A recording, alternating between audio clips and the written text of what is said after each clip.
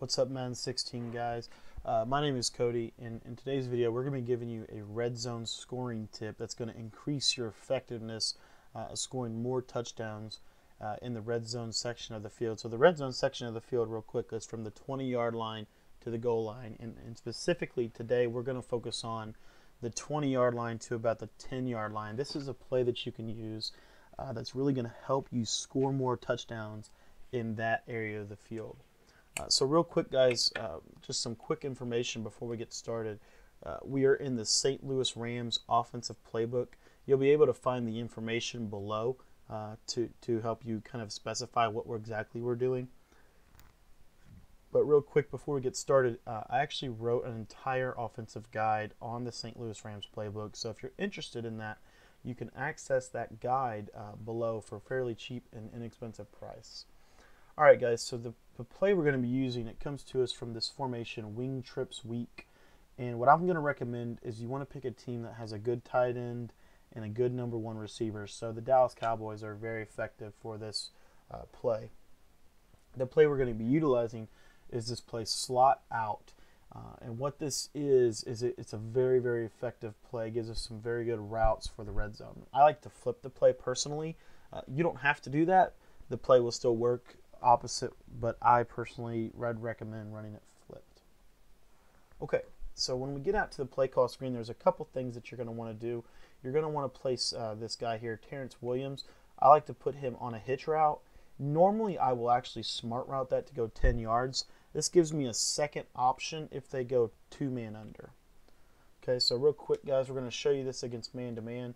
So if you read man-to-man, you're going to want to motion Des Bryant across the formation, and you're going to snap him right after he gets behind Terrence Williams. He's going to actually be your first read. As you can see against man-to-man, he's going to get wide open, and it's going to be a very effective route for you. Another option that we have against man-to-man, because we put Terrence Williams on a smart routed hitch route, we'll actually be able to hit him against man-to-man coverage as well. You'll see if we read man-to-man, we can easily get the ball out of our hands quick, get the ball to Terrence Williams for a quick little 10-yard gain. This is going to set you up to be able to run the ball in the inside the 10 on the goal line. Another read that we have against man-to-man real quick is this route to Jason Witten. So if they get both of them on the right, we can pass lead this route to Jason Witten. We use a high pass lead, and you just want to pass lead him to the inside. Right there, he wasn't able to catch it, but normally he will actually come through for you in a one-on-one environment. Again, this post route is a little finicky. I would just recommend using a high pass lead. You don't always have to pass lead him inside. So like right here, we'll just use a high pass lead. But the problem is, as you can see there, when you don't use a pass lead, sometimes Tony Romo will throw it through the goalpost. So, I would recommend. Now again, your primary reads are Bryant and Williams. So Witten is kind of a secondary option, and then Cole Beasley is our late read. When he gets to the outside, you see he's going to be wide open as well. So there's a couple reads for you against man-to-man. Now I want to go into zone coverage really quickly.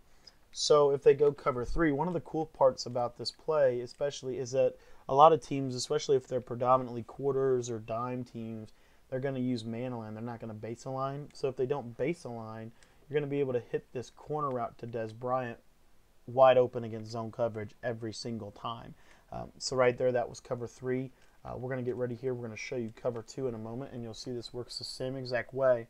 What helps it is because he's in motion. It's a similar concept to what we did out of the shotgun tight. So here he's going to go, and we're going to go a little high pass lead action, throw it to him, and a dot in the back of the end zone. So as you can see there, that was against cover 2. But normally what they're going to start doing is the more you run this play, they're going to start knowing that they have to base align their defense. So once they start base aligning their defense, you're going to want to hit Jason Witten on this post route. It's going to be a high pass lead. We're just going to get him on a cross. And as you can see right there, we're going to get him. Only our receiver can catch that football. That's the key to this play. The cool part about this play, the reason that I really run this play a lot more than I used to, is because it's so efficient. It's so safe. It's a secure play. You've got a couple nice routes here, and really more than anything, only your receivers can get the ball. On each route here, we have a lot of security. So, this is something that I highly recommend to you. And this route to Jason Witten does such a good job in a one-on-one scenario because he's got high catch in traffic. He's a good receiver, and not only that, this route, it's very unique this year. A lot of the top players are using it.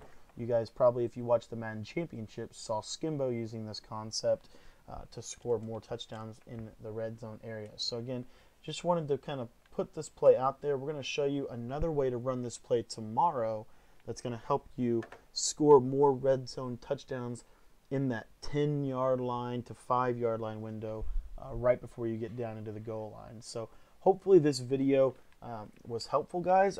I really, I haven't shared this yet because I've kind of been tinkering with it, getting it really down to where it's really going to be beneficial to you guys. So I think that this really is kind of the best way to run this play. It's a great red zone play. I've had a ton of success with it. So let me know what you guys think.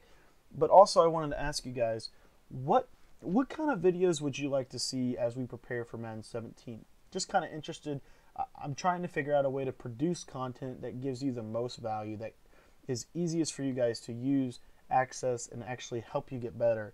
I feel like sometimes I make a lot of content that isn't actually helpful. So I just kind of want to learn more about you guys. What kind of videos can I make that are actually going to help you get better before Madden 17 comes out? So let me know what you guys think and your suggestions in the comments. And also, guys, let me know how the quality goes. I know I've been struggling with the audio, so if you guys continue to help me out, I'd really appreciate that. I want to thank you guys real quick for all of your support, and I hope you guys enjoyed the video.